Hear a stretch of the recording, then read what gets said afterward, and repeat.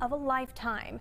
In 2 months, Bullinger will travel to Ecuador in an attempt to climb one of the highest volcanoes in the world. Mike Gersman says the 63-year-old is undergoing intense training here in the Wiregrass to achieve his goal. I'm standing atop of Cotopaxi in Ecuador. We made it up here at 9:30 this morning after a long, arduous climb.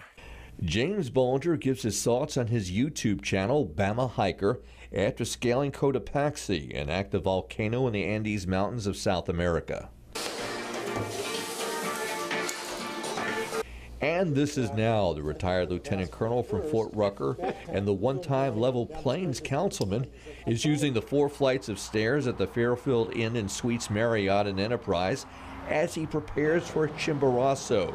He has devised a face mask which helps him prepare for the high-altitude thin air.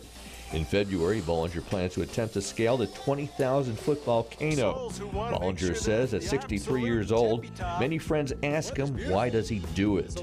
Since I started getting back into climbing, I've gotten off all of my medications. I no longer take cholesterol for cholesterol medicine for high cholesterol, and a bunch of other things. My blood pressure is very low. My heart rate's at a great rate, and so it just helps to keep me keep the weight off. It helps to keep me in shape.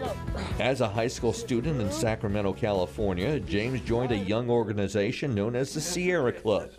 He caught the bug of climbing. Covering local news first at Enterprise, Mike Gersman, WDHN News. Bullinger says you can follow his training and climb in